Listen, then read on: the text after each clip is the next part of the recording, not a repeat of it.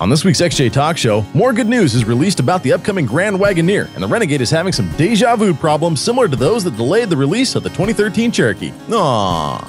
There's voicemails to share, YouTube love to spread, and a peek into the mind of Diggy G. The Paps Boys are doing a giveaway, and we have some upcoming interviews that we'll tease as well. I talk about my recent wheeling trip to Roush Creek and review a set of disco mud flaps on this week's Jeep product review. We cover some upcoming off-road events and a whole lot more on the next XJ Talk Show. You're listening to a 4x4 Radio Network podcast. Are you ready? It's the XJ Talk Show. With Tammy on Wrangler, Tony and Josh on Cherokee. So sit back, strap in, and brace yourself. First week in Jeep. Well, more good news from Jeep regarding the Jeep Wagoneer, the Grand Wagoneer, rather. Things have never looked better for Jeep recently. After decades of turmoil, the company is fast becoming one of the most important and popular brands in the whole world. It had a record-setting year in 2014, selling 1.02 million vehicles worldwide, and the company is projected to double that number within the next 5 years. That's some serious units being moved. Thanks in part to the Italian-built Jeep Renegade, the company is expanding into markets and segments that it never competed in before. And parent company Fiat Chrysler Automobiles has an ambitious 5-year expansion plan to help Jeep reach its goals. Part of this plan involves moving the storied off-roading brand way up market and into dangerous waters, areas they really haven't treaded before. These are always a number of risks an automaker takes when it moves up and out of its comfort zone. Will it be able to build a car as good as its competitors? Let's hope not, as I'd like to see Jeep stay the iconic off-road and SUV manufacturer that it always has been. More importantly, can it convince buyers to spend the extra money on a nameplate that's unproven in the luxury segment? But Jeep is raising the stakes even higher and will christen its new high-end SUV with one of the most important names in the company's history, the Grand Wagoneer. By 2018, the iconic Jeep, best remembered for its 28-year production run under 4 different manufacturers, acres of faux wood paneling, and ample chrome, will be officially back. According to Bloomberg Business, the company is building the range-topping Jeep to compete in the emerging full-size luxury SUV segment against names like Range Rover and Mercedes-Benz. FCA Chief Sergio Marchionne announced the Ultra Luxe Jeep, and it sounded more like a declaration of war than a product announcement. When I see a Range Rover on the street, my blood boils, because we should be able to do a thing like that, he said, and we will. Jeep halts production delivery due to software bugs. Again, I'm calling deja vu. The Jeep Renegade is a tough little SUV designed to tackle the roughest trails, allegedly.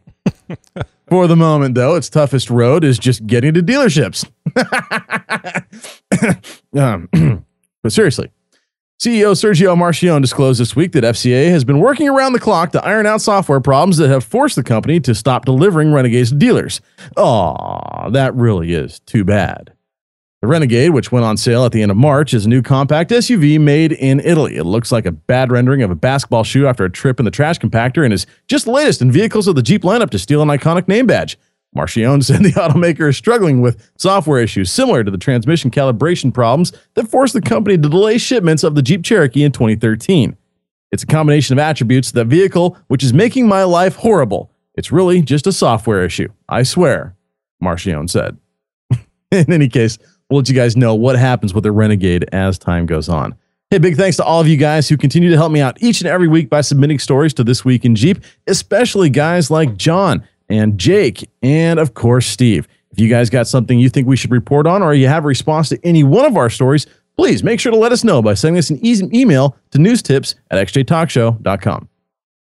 You know, I was just thinking, Josh, the whole, and I'm probably going to bumble this, but the whole Sergio Marchionne is getting a lot easier to say as more and more news stories, you do more and more news stories with his name in it.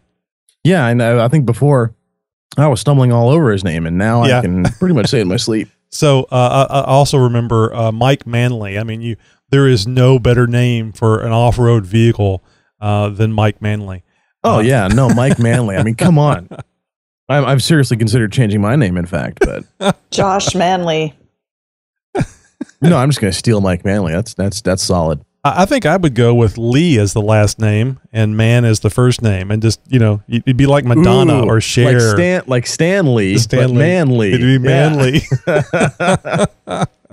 No, I like that one. All right, well, that's enough of that. Yeah, moving right along.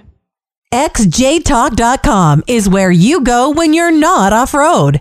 And now you can go to xjtalk.com when you're off-road too. Using your smartphone, install the Tap a Talk app, then search for XJ Talk. Take XJ Talk with you wherever you go. Jury duty, dinner with your spouse's parents, even, well, anywhere you need your XJ Talk fix.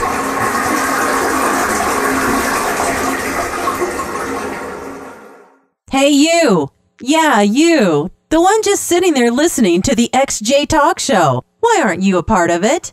What? Tell me more, you say? Well, it's pretty simple. You can become an XJ Talk Show reporter. All you need is a smartphone and the ability to talk to people. Just email reporter@xjtalk.com for more information. So I thought I'd take a quick stop here. We're not doing the Tammy Tees. I missed it out of the previous show notes, so that was my fault. Okay, so Tammy, let's take a 5-second stop. Are you ready for it? Yeah, Wrangler talk tonight. Yeah. Okay. Wait. Tell you guys about my little trip to Roush Creek on Sunday. Yeah, let's take a little about a 5-second pause, so there'll be a break in the audio, and then you go right ahead. Hey, Tony and Josh, on Wrangler Talk in a couple minutes, I'll tell you about my trip to Roush Creek for a little off-roading I did this past Sunday. Oh, I'm jealous. I'm getting the bug. Yeah. I haven't been wheeling in a while. Weren't you on the beach though? Well, yes, but not in a vehicle. Not in a Jeep though. It was more of a pogo. You did a different wheeling. kind of riding, right? Yeah, you got that right. Like I said, it was more of a pogo wheeling than it was an actual off-road thing. So, the jokes just flow out much like methane gas. I'm glad they didn't delve into the realm of airing down or anything like that. But you got to do what you got to do to fit it in the garage. Am I right? Well, guys, he's Tony. He's known as Mutteroy over at xjtalk.com. I'm Josh. You guys know me as NW99XJ or Northwest 99XJ. And we've got Tammy, otherwise known as Jeep Mama. Tammy, you go ahead. I'm just speechless. I got a lot of videos up on my YouTube channel. You can check it out at the Jeep Mama on YouTube. And my blog, I just posted on my blog about my trip this past weekend at jeepmama.com. Very good. And we are all over the interweb as XJ Talk Show. You can find us on Twitter at XJ Talk Show or at XJ Talk, Facebook.com/XJTalk.page. We record the XJ Talk Show each and every Thursday, 10 p.m. Central. So make sure you guys are joining us live for each and every recording of the show. We got a chat room there at XJTalk.com, XJTalkshow.com rather, where you guys can join in on other audience members, just kind of poking wise and having some fun at usually our expense. Yeah, if you guys are having a hard time keeping up with the websites, so are we. Really. There's so many of them, and they all start with XJ Talk. So, but the podcast, the live show of the podcast, well, how does that work? We actually broadcast video on YouTube. So, what the hell? We put up a chat room, built a barn, and put on a show. So that's why we have the video and the chat at xjtalkshow.com. And then, of course, you can go to the forum, xjtalk.com, and talk about your Jeeps, put pictures of your Jeeps. And, I haven't mentioned this. We're actually getting quite a few JK owners and, non-XJ owners signing up over on xjtalk.com. And we really think that's great. Of course, the name XJ Talk would put off a lot of people that aren't driving a Cherokee, or perhaps they don't even like Cherokees, because there is a bit of a rivalry between Wranglers and Cherokees. Shouldn't be, but there is. So, it happens, but everybody's welcome over at xjtalk.com, which I'm a member there. I'm an administrator at that site, and you know me as Mutteroy. So please come over and say hi. Yep, doesn't matter what kind of platform you guys are driving. As long as it's Jeep. As long as it's Jeep, right? We don't really have much of a Honda section there, do we? No, the closest thing we have is the KL. Yeah, exactly. But everybody is welcome. You do not have to have a Jeep to come over there and join in the fun. I think you'll get more out of it if you have a Jeep. Certainly there's people that have come and joined because they were thinking about getting a Cherokee, and they came over and talked to us and figured that was a bad idea and did something else. Went and got a Honda Element or something. Oh, boy. I was going to mention really quick. Did you know, I saw on the Twitter today, a local traffic reporter. Yeah, the Twitter. They were making fun. Pabst boys were making fun of me about that last night. But Ferrari is now coming out with an SUV. Oh boy. And in the image that was posted of this red Ferrari SUV, it was in a rock-strewn field, indicating like it was an off-road SUV. Oh yeah, no, I saw that. I mean, that was complete rendering, you know. I mean, it's obviously photoshopped more than a little bit. And yeah, I mean, this thing looks, I mean, it very much looks like a Ferrari front end, but the rest of it looks, well, yeah, like a Air Jordan tennis shoe, like a bloated warthog. Would they keep the same engine in it and stuff? I'm sure there will be an all-new drivetrain and everything, and it might have a V12. I wouldn't be surprised, but yeah. I can't imagine. I think there's a fast. Yeah, I think there's a Porsche. Well, this isn't a trail vehicle. It's just look at my my Ferrari SUV. I can go off-roading. Yeah, sure. Because the mall is off-road technically. Well, speaking of off-roading, guys, we have a 4x4 radio network completely dedicated to all that is off-road. The XJ Talk Show, the 4x4 podcast, Center Steer, Muddy Microphone podcast, and more are joining up. And, well, we've combined forces and have created an entire network. We'll be adding more shows to the lineup soon, and, well, podcasts are getting added each and every week as far as episodes go, that is. You guys can visit 4x4radionetwork.com and listen to all the great podcasts simply by pressing the play button. No special player to download, nothing like that, no sign-up required. All you got to do is show up and play. There's no better place to get all your 4x4 information. That's the 4x4 Radio Network, www.4x4radionetwork.com. Yeah, we like it over the 4x4 Radio Network. Let's get over to some voicemails before Josh starts blinking the text at me in the show notes. Hey, this is Tony. And this is Josh from the XJ Talk Show. We want to thank you for calling our 24/7 voice line. Yes, we do. Just leave your first name and your question or comment. There's no guarantee, but we may play your message on the podcast. Oh, and don't worry about keeping it clean. We'll take care of that. Now it's your turn to speak at the beep. Greetings and hallucinations. This is the Super Croc.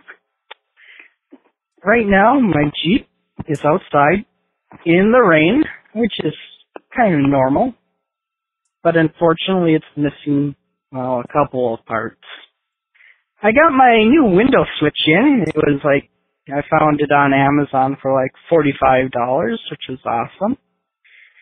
And that's just got here today. But I had to change the water pump because it was leaking massively.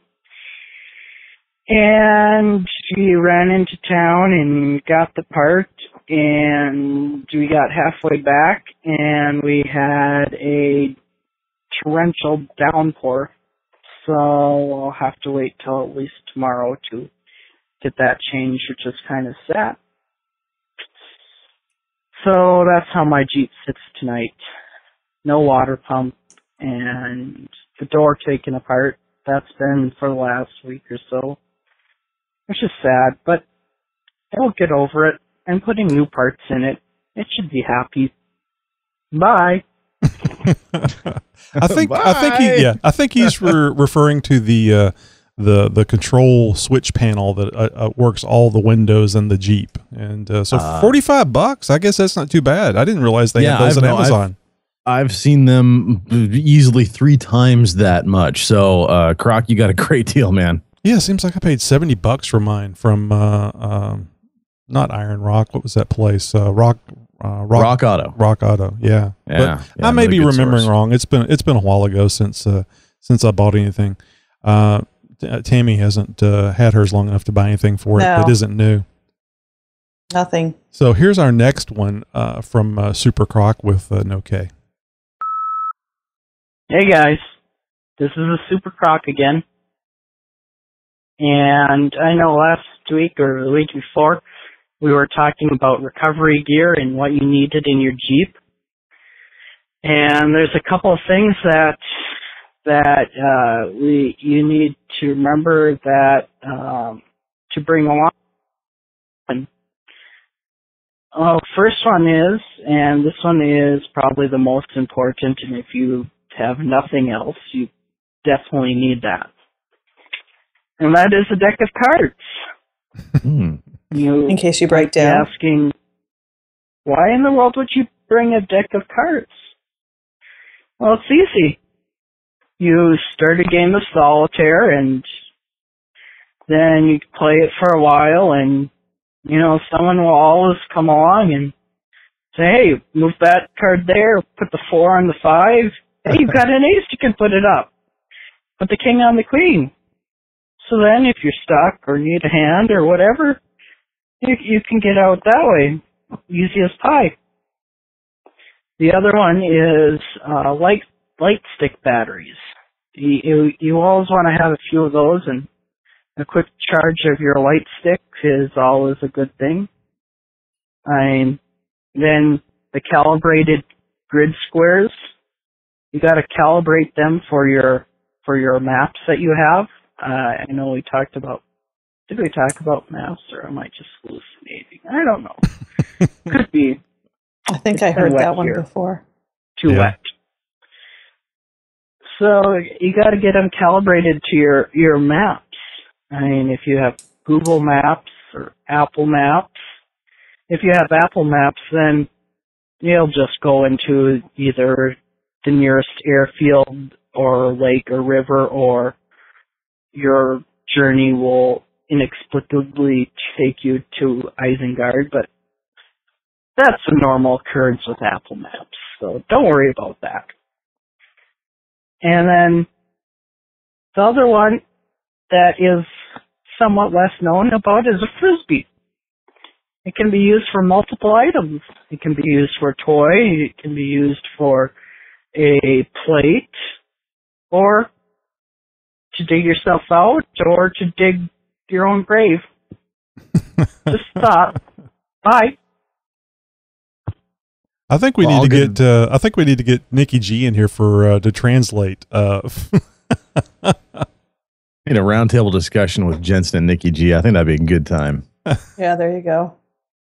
Well, hey, we got, we've told you guys, we are all over the Twitterverse, and, we've got some tweets that came in, and, of course, in around the Wrangler Talk, we do have another website, a sister site called WranglerTalk.com, we have the Twitter hooked up with that as well, and we tweeted out, I had a horrible nightmare last night. This is from Wrangler Talk, at Wrangler Talk. I had a horrible nightmare last night. Everyone had to lift a Jeep but me.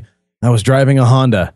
The thing is I do have personal experience with that, except I did have a lifted Jeep before I had a Honda, so that's still. But the reply came in almost instantaneously at Wrangler Talk. For me, it's not a nightmare, it's reality. Jeep is in the shop, and I'm driving a Honda for a loaner. Big thumbs down. So that was from Bob LeBeau at LeBeau_4. Bob, thanks for taking the time to reply to us.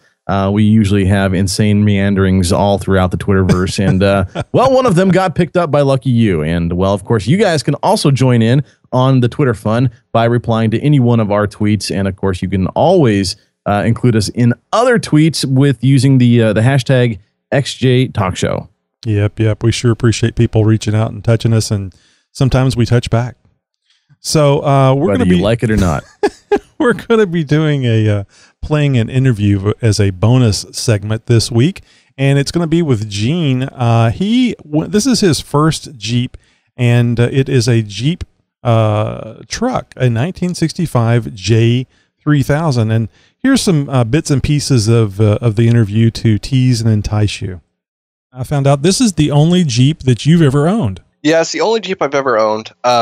I did some light wheeling with a 93 Toyota SR5 that I'd picked up. Since it's a 1965 Jeep truck, I don't have to worry about smog. I like this aspect. You're driving a 65, so it's basically FU California. It had a few dings in the body that I can easily work out, and the interior was obviously in pretty rough shape, but I'm more worried about the mechanical and get it mechanically sound at the moment. Oh, of course. Any idea how long it had been since it last ran? 32 and a half years. I had a bright idea to check the compression in all the cylinders, and wouldn't you know, every single cylinder, the compression was great. So poured some Marvel Mystery Oil down the cylinders, changed the oil, let it sit for a few days, and then rebuilt the carburetor and cranked it over, poured some sprayed some starter fluid in it, cranked it over. And it what? You'll have to listen to the interview to find out. Dang. When Nice will little this be tease on? there. No, I swear that Marvel Mystery Oil is something else. I mean, perfect example right there.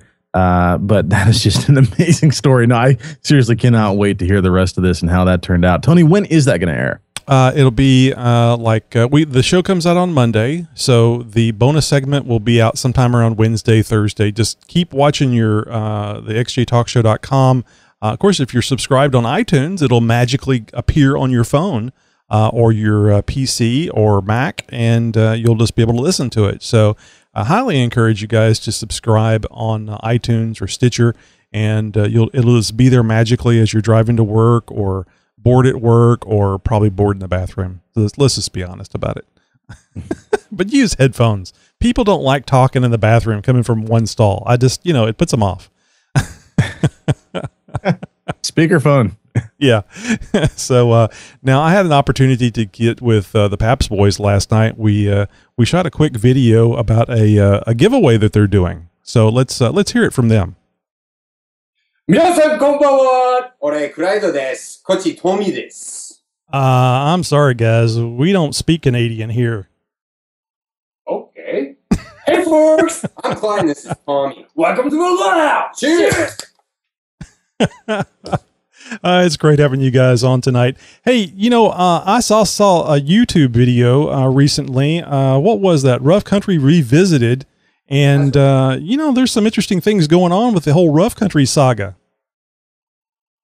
Yeah. Well, we had some run-ins with the Rough Country warranty department. Didn't work out too well for us. We had some extended brake lines. We're going almost on a year now. We had an issue with our brake lines. We installed them on our Jeep, and within a couple of weeks, they failed us. Mm-hmm. And it wasn't any sort of insulation problem. It was right where the coupling goes to the steel braided line where it's fitted in the factory. Right. I mean, and we give them the benefit of the doubt, and we explain this in our video that these things happen. Sometimes a tooling machine doesn't work properly. So you guys actually resolved that issue by putting on a different manufacturer's brake line, didn't you? Yeah. Well, the quality was night and day. Let's say that. When we put the BDS brake lines on, like when we received them, we ordered them in, and yeah, I mean, I know my hydraulic lines, and these were a superior product. Now, a lot of people have been talking on the forums about how Crown Corporation is the company that puts these things together, but I keep telling people, it's like we both shop at the same butcher, but my meatloaf isn't going to taste like your T-bone. So you guys actually got that worked out, and I think you got it worked out with Rough Country, but you guys need to watch the video so you can get up to date on the whole Rough Country saga, as I put it earlier. But you guys wound up with some extra brake lines, didn't you? Yeah. Well, what happened is eventually Rough Country did come back, and they lived up to their word. They sent us out a check saying that here you go, we're replacing what you had to pay for replacement lines. But because we didn't want to go with any of their other products, and well, the whole fact of the matter is the only reason why we got anything at all was because of our fans watching our channel and seeing things that we were doing. So we decided we wanted to give it back to them. So in our recent video, we bought the same brake lines that we use as a replacement, which was the BDS extended brake lines for the XJ. I think they're for the TJ and the YJ as well. Yep. And of course, the XJ. We bought another set of those, but we only bought them so that we can give them away. So in our video, we leave a comment saying that if you want to win these brake lines, leave the best comment in the comment below. And that's it. Good luck. That's great. So just to be clear, you're not giving away rough country brake lines. You're giving away the BDS brake lines, but they were purchased, basically purchased by rough country. We don't want anyone running. Yeah, this isn't, we don't want you to crash and die. We want you to stay there and keep watching our show and our videos. So I got it. Excellent, guys. Well, that's great. Well, you could have pocketed that or bought another case of beers with that money, I'm sure. Yeah, but we owe it to our fans. I mean, the only reason we're around is because people watch our videos. So kudos to you guys. Well, that's great. So you guys get over to the Paps Boys on YouTube. What exactly is that YouTube channel? It's the Paps Boys Roadhouse on YouTube. Excellent. So it's YouTube.com/Paps Boys, PABST BOYS. Excellent. On YouTube. So get over there, leave a comment, and maybe you'll win a case of beers. I'm sorry, a set of BDS brake lines. You pick up your own beers, man. Yeah, you'll be able to drive and get those beers safely with these new brake lines. Thanks a lot, guys, and thanks for being here on the show tonight. Okay. Yeah, cheers. I need to get just a constant case, a little mini fridge down here, a cooler of some tall boys, and just pop one every time we got the Paps Boys up on here. We hear their promo, something like that. Much love for the Paps Boys. In fact, speaking of the Paps Boys, on my vacation, I saw something that reminded me of the Paps Boys. I had to record a small little video for it, and I just posted it up on my Google Plus. And so I'm sorry for those who are not friends with me on Google Plus or in my circles or however the hell that thing works. But the Paps Boys are, and that video is for them anyways. So Paps Boys, that video on my Google Plus is for you. Uh-oh. It's safe for work. Don't worry. Yeah, it was a lot of fun. That was, I believe it's the first time I've actually spoken to Clyde, and certainly the first time I've spoken with Tommy. And we just did that real quick on Skype last night. I've chatted with Clyde, I believe it was, on Facebook chat a number of times. Again, that social media thing, Josh, and I can't believe you mentioned Google Plus. I know, right? But yeah, a lot of fun. Watch that video over there on the Paps Boys channel. You should subscribe to their YouTube channel because great videos. It's just like Clyde and I were talking about. It's much more than just information. It's hilarity. I mean, if that's a word, it's entertainment. It's infotainment, as I like to say it. Yeah, infotainment. It's informational and it's entertainment as well. It's good watching. If you haven't subscribed already, by the time you finish listening to this, you had best be subscribed to the Paps Boys, and of course, you gotta tell a friend. Yeah, you never know where they're going to put stuff out because they're not like a weekly type thing. It's like they spend time. They have scripts. They plan their shots, all kinds of things. So you get good quality video and something fun to watch. So go over there and watch it. And speaking of YouTube, it's time for some of that YouTube love. Something that we'd like to do to say thank you to our YouTube subscribers. That's right, guys. The list is growing each and every week. We pull a few names out of the hat just to pay a little homage, give a little shout out to those who have taken the time to subscribe to us. And first on our list tonight, in no particular order, who do we got? Jim Fulbright. Swear I've seen that name before. I think he's been in our chat room more than a few times. We've got Fat F-Bomb Fabrications, and the F-Bomb has been replaced with a, well, you guys can figure it out. Uh-oh. Tammy was typing, so I muted her. So, Tammy, go ahead. You're on now. Oh, God, I forgot to mute myself. Vermont Jeep Girl. And James LeBlanc. If you guys would like to get in on this list and get a chance to have your name read on the air, well, all you have to do is subscribe to our YouTube channel. Make sure you head over to youtube.com/XJTalk and subscribe now. Make sure you tell a friend about that channel as well. Wow, we beat the music. never happens. And there was a little bobble there with. And there even was a pause in there. I don't even know how this happens. This is weird. We're in some kind of a time zone. There's a black hole approaching the planet and warping time and space as we talk. Stop that. All right, so let's get over to the mind of Nikki G. I'm scared. From the mind of Nikki G. Hey, this is Nikki G, and I just gotta ask, how much sick time does Josh get in a year? It's amazing. It's like every other week he's off. Yeah. He's got sick time and vacation time. Somebody called in a couple weeks ago and said that their Jeep was popping out of 4 low, which I think is ridiculous because I always want to lower your Jeep. Yeah, I'm recycling jokes.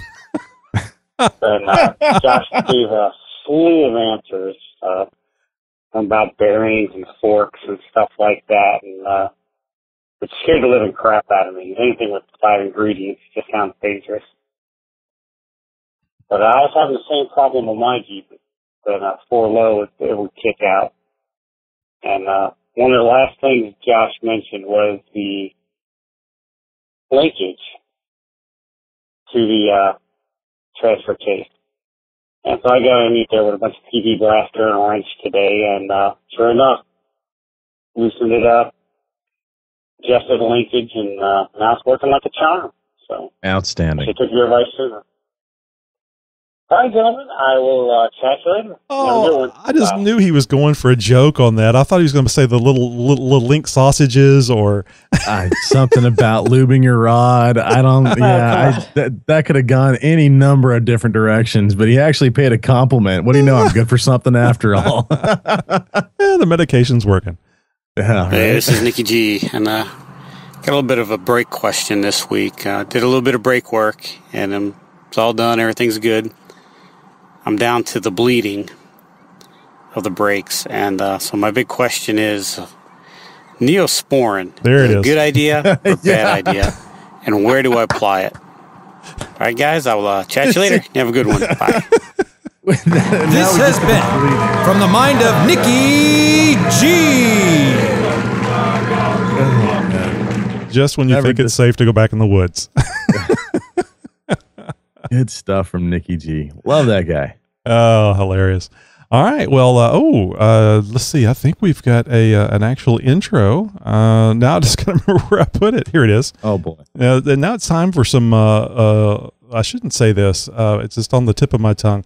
Now it's time for a little Wrangler talk with, that's not bad. A little Wrangler talk with Tammy, Jeep Mama. I was going to say a little Jeep Mama, which, that always upsets women. Shut up and listen. Shut up. So shut up. You don't shut up. Shut up, say. Hey, shut up and listen. It's time for Wrangler talk. It's time for Jeep Mama. Hey, Tony and Josh, one question people always seem to ask me is, when are you going to lift your Jeep? But I tell them soon, but first I want to become proficient driving my stock Rubicon on the green and blue trails at Roush Creek. Personally, for me, I think this is the wisest choice for me because it's going to make me a better driver down the road. It's going to force me to pick my lines. And I think lifting my Jeep 2.5 inches and getting 35s will lessen the challenge for me on these trails. And it won't make it any fun anymore. For me, right now, it's exciting and it gets my adrenaline going. So little by little, I'm challenging myself with my Jeep Wrangler. I create little objectives for myself, goals, or some would say my bucket list items. So this past weekend, I decided to pick one of those. And one of those objectives was to be able to tackle these blue trails at Roush Creek in my stock Rubicon. I've already been on a lot of the green trails, which are the easiest trails at Roush Creek, but some of the blue trails are quite difficult for a stock Jeep. As far as the clearance goes. But there are some that I can go through by going slow and steady. There's going to be some banging and scraping along the way. So last Sunday, I trusted a fellow Jeeper to help guide me through some of those blue trails. And we picked a couple of the easier ones for my first time. But as I watched him ahead of me, he's lifted, go through these trails, and he maneuvered them so easy with his lifted Jeep, I thought, God, that doesn't look like too much fun. But I was having fun. And, I think there needs to be some sort of challenge, which you definitely get in a stock Jeep. I had a great time testing my limits and gaining the confidence that I need. Not the confidence in my Rubicon, but the confidence in myself, which I lack right now. There's still that fear in the back of my head because it's my daily driver. I don't want to break my Jeep, and so I don't let my guard down. And one thing I realized out on the trails is I do not like water obstacles. You just can't tell what's lurking below the surface. I posted a video on YouTube today about just this incident where I came upon a hidden rock that stopped me in my tracks. I was able to tackle the Tip Top Trail, which is a blue trail where you go straight up and then you straight down. You can do them both ways. It looks much scarier in person than it does on the video, which I also posted on YouTube. And if you go to YouTube and listen to the video, you can hear me screaming in the background. I can be such a scaredy cat, but you know what? I don't give up. And there was also another video, which it didn't turn out, but you hear me screaming, "Can I close my eyes?" And the two guys that were with me yelled in unison, "No." So every time I'm able to tackle one of these obstacles, it improves my confidence. And by the way, on some of the videos, I used my Kodak Quick Pro 360, and I totally messed up, and I had it in the fisheye view. Fisheye view does not work when you're off-roading up on the dash. You just basically see the trees and the skies. So anyway, someday I do plan on getting a lift, a 2.5 lift and 35s on my Jeep Wrangler. I think I might go with the lift first and then the tires later because it's really expensive. But right now, the green trails are still challenging to me. So I want to keep that challenge, and leaving my Wrangler stock a little while longer is okay, I think. I don't need to prove anything to myself or to anyone else by taking any chances. And I realize it's okay to take a bypass or just back up and not take the trail at all, and if I'm not comfortable with it. But there's another video of that on YouTube, by the way, on my YouTube channel. And there's some other videos on my YouTube channel. One, I accomplished a feat. I climbed this rocky step. It's a sea trail or a blue trail. I was very impressed that I was able to do that. I didn't think I could, and I did. And I was able to accomplish more than I thought I could if I just had the confidence and relaxed, and that's what I had to do. So I'm looking forward to going out again real soon and tackling a few more of those blue trails. Tony and Josh?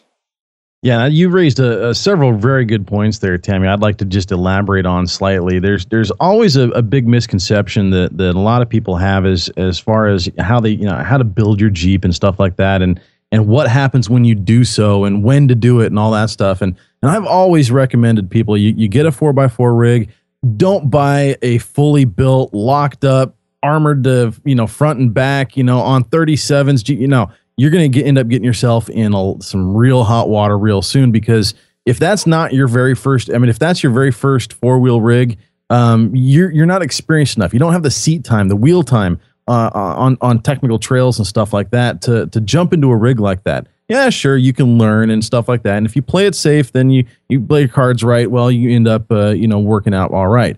I've always recommended people, though, is start small, work your way up big. Because if you can navigate a small rig around and follow some of the bigger guys, and you've built up your rig to be armored and capable and not big, because big isn't always fun.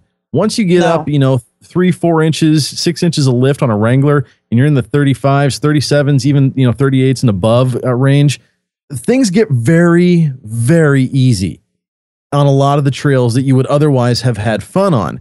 And what happens is you find yourself bypassing all of these other trails that you had normally gone on in the past and going straight for these insane obstacles, these black diamond, these super high rated trails and stuff like that. And you're just, you're with a different group of people than maybe those who you started with, or you're instantly in the thick of things and you can find yourself in trouble very fast. And you may feel like you need to be in that area. Right. And you're not quite, you're not really ready for it, because exactly. Everybody's going, come on, you got this big, huge honking Jeep. Why are you over there on the kiddie trails? So yeah, I think it's a good idea.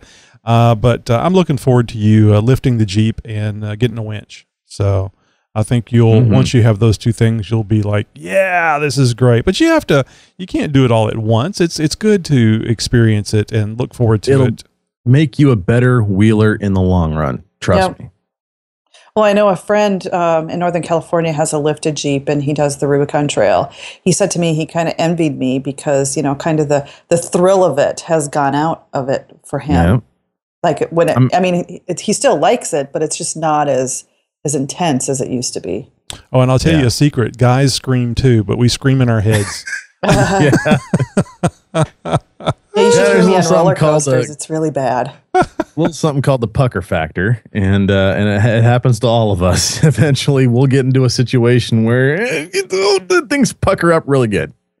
All right. Well, Tammy, do you have a Wrangler Talk segment to tease? Do you have a future Wrangler Talk segment that you've been thinking about? I haven't even thought of that. I have a bunch of ideas. I was going to look into. Well, that's fine. I just thought you may have had something. I'm putting my feelers out this weekend. All right. Well, good. We'll look forward to being surprised on the next Wrangler Talk segment. Mm-hmm.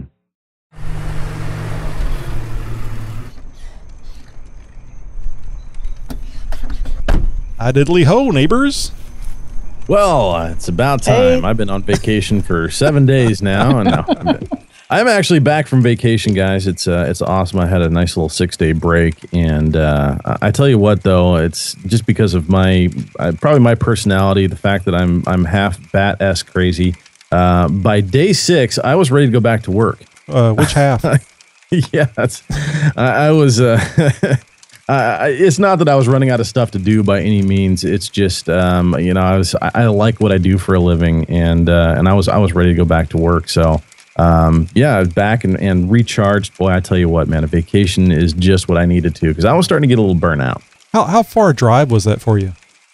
To where I was at, from where I'm at now to Lincoln City is about 2-hour drive, and Lincoln City is on the coast of Oregon. So it's a nice little road trip. It's fun to get out and get on the road and just travel out. And you weren't doing any of that mental screaming. You just went out there and went to the beach, right? Pleasant drive. Yep, up over the mountain and back down again and onto the coast. It was it's great. Yeah, I would have been screaming on the mountain roads though. No, It's a really a pleasant drive, and you got a little chance to navigate some of 101, and did a little bit of shopping and stuff while we were down there, and really just had a great time. You took the Honda, right? No, actually, we took Kylara's car. Oh, good. And, we took and that's Toyota Camry, newer model. Oh, that's good. I was going to ask how many times the Honda was stolen, but you took the Camry, so. No, but I do have a Honda story, and I'm very reluctant on telling it just because of the history of that damn car. All right. But no, here goes. So was this not last night? This would be Tuesday night, and we was in the grocery store and doing some shopping. We came back and after being gone for several days, the refrigerator kind of needed a cleaning, going through, as it were. So emptied out the fridge, and it's time to go, restock some stuff, and off to the grocery store we went. Well, get back out from shopping, get out to the car, and I've nosed into the parking space, and so load up the groceries and go take the cart and put it away, all yada yada. Get in the car to go away and to leave, and as soon as I start backing up, I hear this horrendous noise. What the hell is that? So I get out and I circle around to the front of my car. Half of my bumper is laying on the ground. Oh, no. Literally from the license plate over was twisted 90 degrees, cracked in like 3 or 4 different places, and laying on the ground. Somebody had backed into, or when they pulled into their spot or pulled out of it, had misjudged whatever. They had hit my bumper. And from when it had been stolen last year before, whenever that was, the crackhead who had stole my Honda had ran it into a ditch, and the bumper was cracked. Now, I didn't ever do anything about it because it really wasn't that big of a deal to me. This is an older car. You can tell it's almost 20 years old, 30 years old. So it doesn't need to look pretty, basically. So I never did anything about it. Well, it was a weak spot, apparently, and I don't know how hard it was hit. It wasn't like the airbags were deployed or it shifted my car out of the parking space or anything. But yeah, it was. My bumper was essentially still all connected, just in some pieces and stuff. There were some other things underneath the car that some plastic pieces that got broken off. It looked like some kind of a baffle or a muffler for the intake. I don't know what it was. But my car sounds a lot better now. That's all I know. But no, in all seriousness, I ended up having to tie the bumper up with the only thing that I had in the Honda at the time to get me back on the road, which was a headphone cable. And it was just long enough to wrap around and tie and hold the bumper up off the ground while I drove the mile and a half back to the house. So I get back to the house and spent the next 4 hours with burning paint and melting plastic and stuff like that. And I basically plastic welded my bumper back together. And I wouldn't say it looks good as new, but it's definitely back together and running now. I've priced these out, and I don't have collision insurance on the Honda. I'll be the first to admit that it's. Probably something. Why would you want to with being 30 years old? That's what I'm saying. It's not really high on the priority list. Right. So, I mean, I get in a wreck. I mean, come on. Chances are, the damage has been done is totaled the car out. So, I looked on Craigslist and stuff. A replacement bumper color match is like $140. It's not that big of a deal. So, right. It's working right now. Yeah, that's for a stock Rubicon, though. Oh, that would be cool, Josh. With enough zip ties and duct tape, I swear I can get that bad boy to fit. No, so yeah, that's an interesting way to end my vacation, as it were, to deal with that. So well, at least you were done with the vacation and back, and that's like karma's punishment for having a good time. And you gotta expect that from karma from time to time. I guess, right? Oh, you've had a great vacation and a great week. Well, I've got something for you. Here you go. Bend over, big boy. So I'll just jump in here real quick. I don't really have a lot to report about on my Jeep, which is a good thing. I've been, pardon the pun, sweating the running hot on the freeway problem here for a number of years. And ever since I got that engine watchdog LCD temperature display, I don't sweat it anymore. It gets over there to the first notch past 210. And on occasion, it's actually jumped over to the 250 degree mark on the gauge. And, I just have that little thing, a little display, and I can see the real temp is 217 degrees. And I just flip off the gauge and keep on driving. So I regularly, now that the temps are getting into the upper 80s here in the Houston area, I regularly hit that first notch past 210, and I'm not going to even hazard a guess as to what it's supposed to be because the gauge is not linear at all. And I have not done the little volume control on the sensor yet, but I still plan on doing that. Basically adjusting the resistance coming from the temperature sending unit that's there in the thermostat housing, and getting that thing back down to where it should be. And I don't know if that's going to improve the overall accuracy of it, but it certainly won't be showing me well over 210 degrees like it has been doing apparently for a number of years. So there you go. Well, that'll be interesting. I know you've picked some of those little potentiometers up, and I'm going to be curious to see how easy that is to implement into the system, and whether or not it's going to work as well as it, at least on paper, should. Yeah. Well, I mean, it's just two wires. It should be very simple to split one wire and put the little thing in there. I was thinking about putting a switch in there, so if I'm out on the road and I don't have a soldering iron and a bunch of other crap, I can just flip that switch and bypass the resistor in case the computer gets confused or doesn't like it, or under the heat of the in the engine bay that little volume control loses its ability to keep the correct resistance and starts jumping around. And the computer doesn't like it, and I get stranded someplace simply because of the stupid thermostat sensor. But I did do one thing on my 5 days off. It's kind of sad actually because I only did the one thing. But there was a lot of flooding in Houston, so it was a lot of fun to watch TV during those 5 days off. But anyway, I wrapped my I saw that. I wrapped my steering wheel with paracord. It looked really good. I had talked about it here Thank you. Not surprised it looked good. I just didn't get in my head what it was going to look like when you first mentioned it. Yeah, I had actually shown the paracord colors up on a previous show. Maybe it was last week that it was when Josh was on vacation. Yeah, figures. I miss all the good stuff. So, I put up some pictures on xjtalk.com and also about the various social media, the Facebook, the Twitter, all those things. And it looks brighter than what it actually is. I went with darker colors, because you're going to have your hands on that paracord, and the oils from your hands or even the grease from working on the Jeep is going to work its way into that paracord. So, but I think the flash from my camera made it look much brighter than what it is. Just driving around, it doesn't look like that.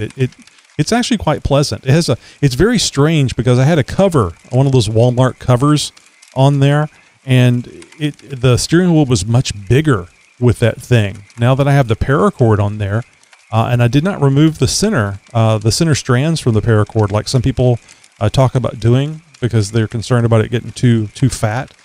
This is actually much smaller to hold on to, and kind of has a nice pleasurable feel to it with the cord. Good. It's very solid, very solid feeling. So it worked out really well. So if you guys have been thinking about wrapping your steering wheel with your aging leather-covered steering wheel. I have thought about that, and I've got a question about it because I've worked on hundreds, if not thousands, of vehicles before, and I've seen some cord-wrapped steering wheels that have been wrapped for a number of years, and they kind of start to stretch, and you'll get kind of a loop that hangs out. You'll get some separation and stuff like that. Interesting.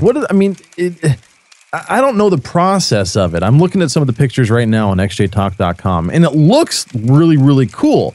But the only reason why I've never done this, and I've seen some really cool versions of this before, is that in 2 or 3 years from now, is it going to be all stretched and pulled and looked all weird and everything like that? What are your impressions as far as the longevity of this? What do you think it's going to be like in another few years? Your guess is as good as mine. It might be better because I've never seen this. I've certainly never done it before. But I look at it this way: it was time consuming because I didn't just wrap it. And if you look right there where the controls are for the cruise control and whatnot, I actually went through a process of wrapping that area of the steering wheel, which most people don't. They just wrap it down to where it gets to the little part that attaches to the steering wheel, and they go around that or stop there and then jump over 2 inches and keep wrapping. I didn't like that. I wanted the whole thing covered. So I actually thought of a way to actually get the wrapping on around the entire steering wheel. So I just say keep it tight, and worst case is you can redo it, or even just redo a segment. I think the color probably wouldn't match, but roughly, let's give a rough estimate as far as the linear footage of how much paracord is required. 200 feet. Seriously? Yeah. Wow. If you don't get 200 feet, you're going to be really sweating it. I have some left over, but I don't think it's more than 10 or 15 feet.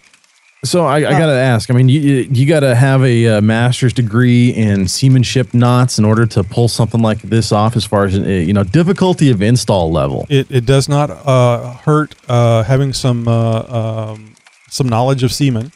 So it was real easy to do. Come on, Josh, you can smile. Not going there. Moving right along. If you can put a knot in it.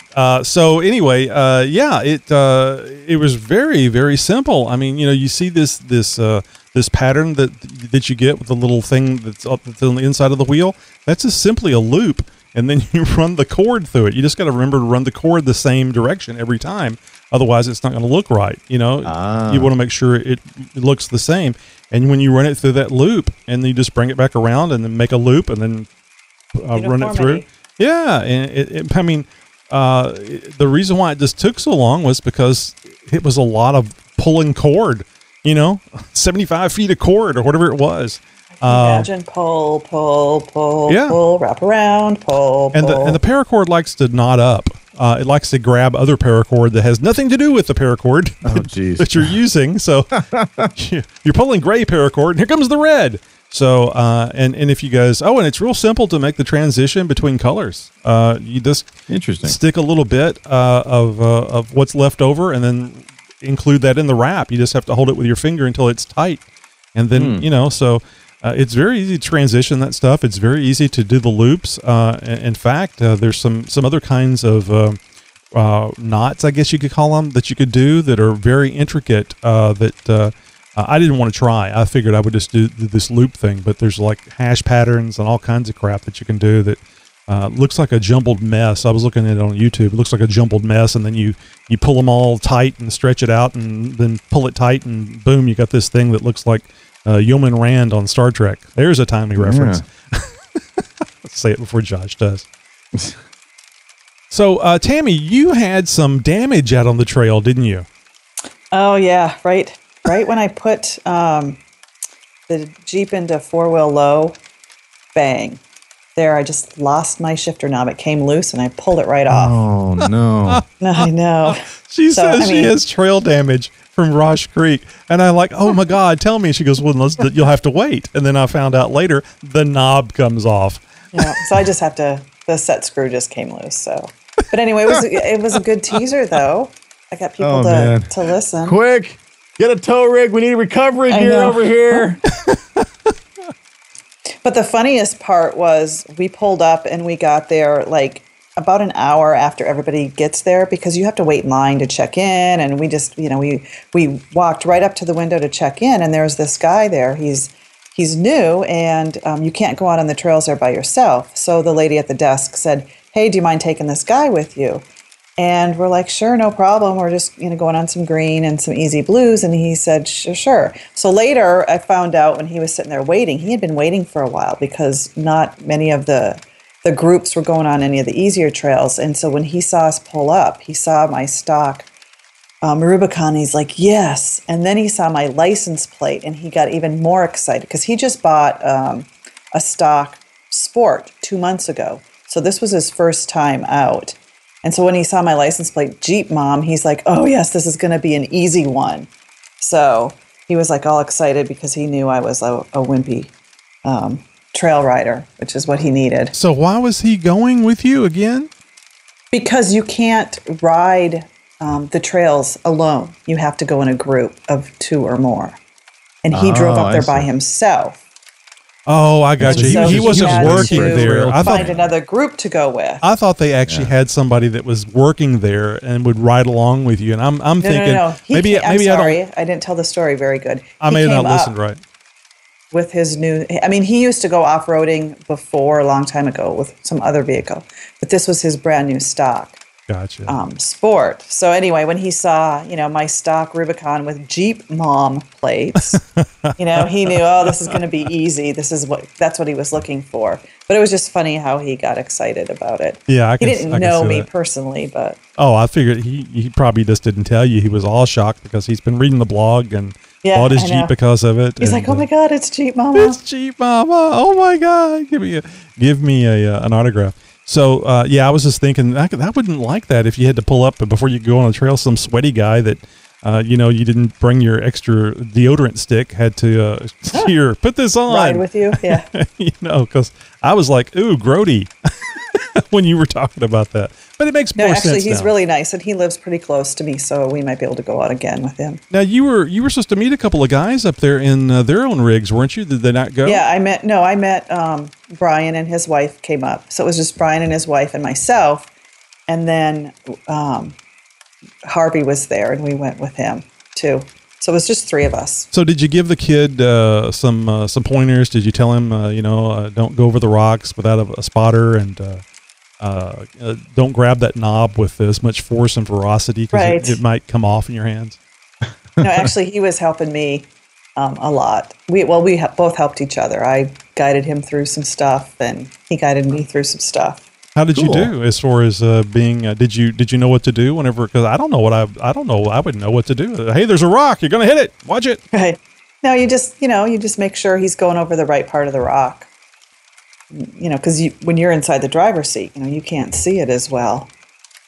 There is I don't know. I think it's not the F-22. I think it's like F-23 or something. It might be a YF aircraft, but they have a heads-up display in their helmet, and with the sensors and the cameras, they can actually look through the aircraft that they're flying in. That'd be cool. So they can look down through the bottom, and they can keep eyes on any threats, even if they're if the airplane's in the way.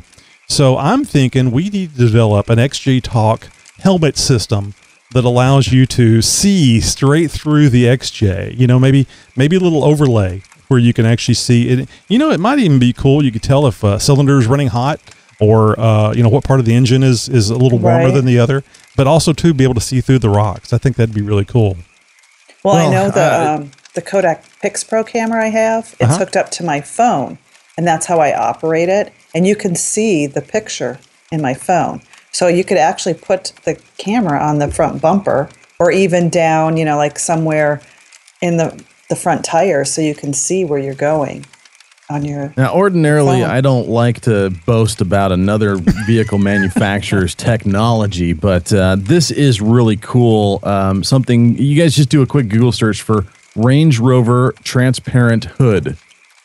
And this is an HUD and a heads-up display system, which uses, I believe, some strategically placed cameras and stuff to superimpose the terrain that would otherwise be underneath the vehicle over the hood, and allowing you to essentially see through the front of the vehicle as if there was no front clip on the car. So that's about a 54-second video. You guys can find it on YouTube.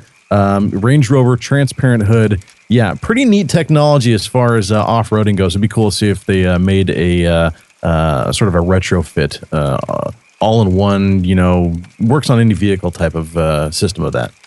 Oh, real quick, I mentioned the flooding in Houston, and there was a lot of the nervous Nellies talking about don't go in the water. What was it? Turn around, don't drown was the big thing that they were saying here in the Houston area, and it just grates on my nerves because it's more the pansification of Americans and do what the government tells you type stuff. But anyway, I don't want to digress too far. One of the tweets I made on the Twitter was I put a fish finder in my Jeep, and anytime I'm going to approach deep water, if I see fish, I know it's too deep. Yeah. But I'm bummed. Where is that? Oh, that's a drum roll. But I'm bummed. Yeah. Okay. What's next, Josh? What do I say? Well, every other week, every other week, Tammy reviews a Jeep product and shares her insights on its relevance to you as a Jeep owner and an off-road enthusiast, its use and its performance as well. Tammy, what do you got for us this week? Well, first, we're going to do the 4x4 radio promo. We should. You're listening to a 4x4 Radio Network podcast. Now we can hear the review. Well, last September, I took the 201 off-roading class, and there was a Jeep in front of me that had stock Jeep mud flaps, and they were these plastic mud flaps right on the ends of the back tires. And I cringed every time she drove over the rocks because you could see it pulling up and scraping the rock. And at any moment, I thought for sure they were going to get torn off. And actually, Kyle, who works at Roush Creek, says it happens all the time where these stock mud flaps just get ripped off by the rocks. And I wondered why she just didn't take them off. And later, I learned that some states have mud flap laws, even for Jeeps. Yeah, and I was like, wow, I had no idea. None. Washington is one of those, my neighboring state. In fact, a couple guys I wheel with on a regular basis have gotten mud flap tickets. Now they're just some chicken ass tickets that, I think it's like $75, a little fix-it ticket or something like that. But nonetheless, yeah, you're right. I think California has mud flap laws too. Yeah, they got so everything. Anyway, when you go off-roading, I mean, what does one person do with the states that require you to have Jeep mud flaps? Well, grdproductscompany.com has the answer, and they asked me to test out their quick disconnect mud flaps for the 2007 and 15 Jeep Wranglers. So they sent me a pair of these Jeep accessories out to try my Jeep, and the parts came packaged awesomely, if that's even a word. They were just really well packaged with 2 splash guards, all the necessary hardware, a sturdy bag to even carry your mud flaps when they're disconnected. The install was pretty simple and quick. The only tools I needed were a 5/8 socket and ratchet and a screwdriver. So first I attached the 2 flap mounting brackets with the washers, nuts, and screws that came with the kit. And I attached them together, and then I located the bracket that attaches the rear bumper to my frame. I removed the 2 bolts on the bumper. Then I inserted the hard mount with the mud flap between the bracket and the bumper. And I have some pictures of this on my blog, by the way. Then it was time just to tighten up those stock Jeep Wrangler Unlimited bolts, and it was easy peasy. And so then now when I want to go off-roading, and all I need to do is just pull out the little, there's a little bar that you just pull it out and the whole mud flap comes off, and you just put them in your little bag and you carry them with you. So anyway, the splash guards will come in handy for that muddy ride home, so you don't have to worry about splashing all that mud behind the cars behind you, or a rock flying out of your tire and breaking the other person's windshield. So the GRD quick disconnect mud flaps are $89.99 for 2 mud flaps. They fit the back wheels, and they can fit with modifications as well. They come with 2 mount brackets, 2 flap brackets, 3 clips. The clips are to secure the mud flap on when you're driving around with it on. 6 washers, 6 bolts, 6 lock washers, 6 nuts, and 1 Jeep mud flap storage carrying bag. And I think if I had to have mud flaps, these are the ones I would get. They're easy to install, and you can just pull them on and off when you need to. And they look pretty cool. They are available for not only the YJ, but the TJ and, of course, the JK as well. Unfortunately, not for the XJ. Not surprised there. But, guys, this design is pretty awesome. I would think if there's an engineer out there listening and they got a mind like me, well, you're already thinking about how to adopt this idea to work on your Cherokee. I don't think we should encourage the law. I don't think we should encourage the lawmakers to come up with mud flaps. We ought to do the Microsoft thing where you can't pull out Internet Explorer out of Windows because it'll break it. So you can't have mud flaps on a Jeep because it'll break it. Yeah, well, see, I need a little more. Not just that'll never fly. Well, look, I've gotten. So here's the thing: we don't have mud flap laws here in Oregon, but we do have fender laws here in Oregon. Yes, and so do we. So my tires stick out a little farther than my fenders do. Well, mainly for the reason that I don't have any fender flares. So tube fenders are on my radar, but nonetheless, I've gotten one of these chicken ass tickets because a cop said, "Well, your tires are sticking out entirely too far. So here's a nice fat ticket for you." And thank you, Mr. Ossifer. That's just awesome. It's kind of one of those things. Bigger tires, you kind of got to get rid of the fender flares. You got to figure something else out. Tube fenders, obviously an option for our Cherokees, Bushwhackers, Napier, all that sort of stuff as well. But for those who don't have those laws, but you do have the mud flap laws, this is an outstanding option for some quick disconnect mud flaps. Just the whole concept of quick disconnect mud flaps, I think, is awesome. Yeah, anything you can use to take them off road is a great thing. I wonder if nobody's come up with the idea of actually swinging them up and latching them, kind of like you do with the sway bar disconnects. Right. Because I know some sway bar disconnects you have to pull the things off and keep up with hardware and put it back on. I got the kind that just swings up and you pin it up high out of the way, right? And then you're disconnected. Do you? I can't remember, Tammy. Do you have sway bar disconnects on yours? Oh, yours is automatic. That's right.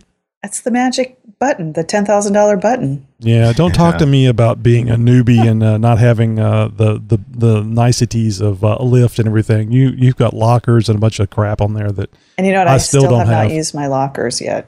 Well, that's good. Wow. I would have had to try them out, though. Blue trails at Roush Creek, and you didn't lock it up once. I'm impressed. Yeah. Nice job. Thank you. Nicely done. All righty. Well, let's get over to Wheeling Where.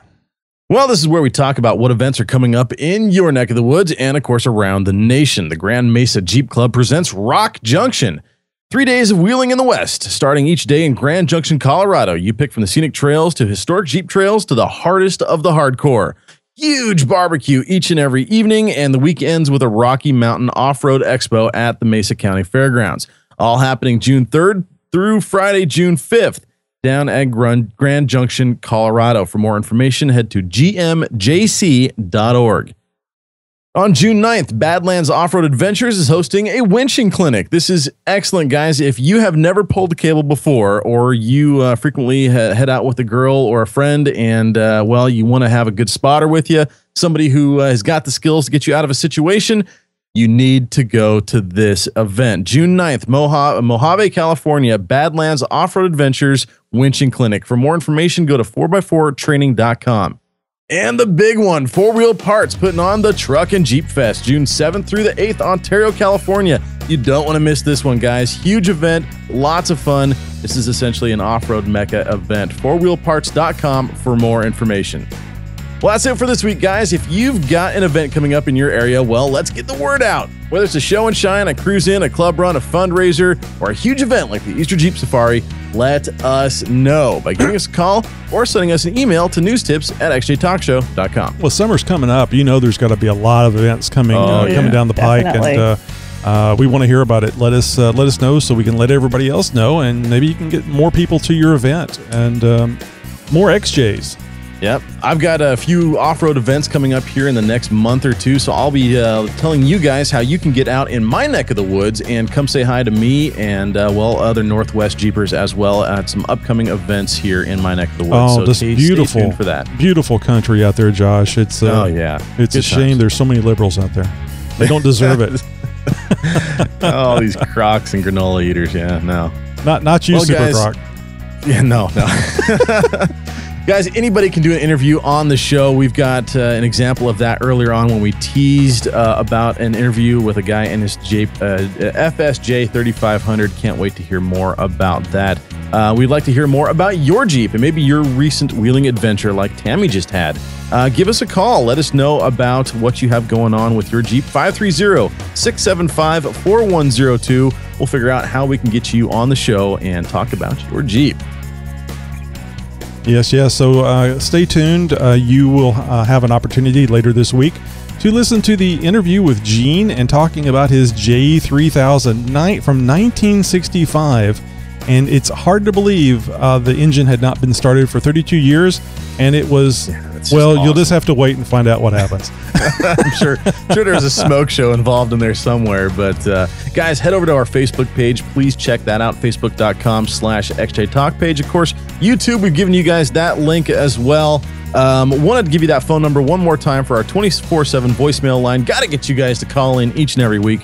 530-675-4102. We can always use our SpeakPipe feature over at xjtalkshow.com, where we encourage you guys to join us each and every Thursday, 10 p.m. Central, for the live show.